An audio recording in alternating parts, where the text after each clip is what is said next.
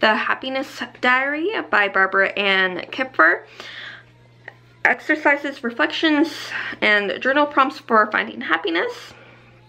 Practice living joyfully. You get an introduction, 8 chapters, and then about the author page, like a lot of books would have.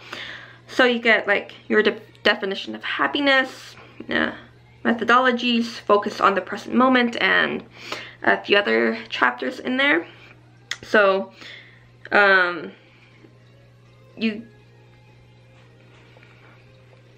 do get kind of like a diary workbook type of setup for this.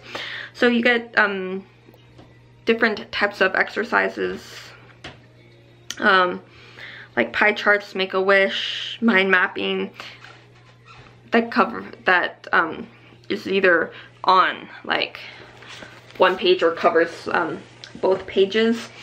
So so this is a wish list. So you get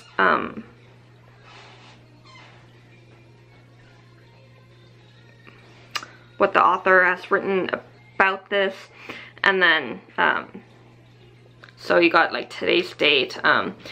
So make a list of things you want. The if only I had, was, could list, and then explanation, and then so like today's date, 1 month, 1 year type of thing. So you get some like illustrations, and then kind of like watercolor type design type things. Your core values action plan.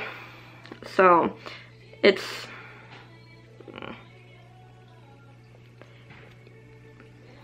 so you get a few different setups of stuff.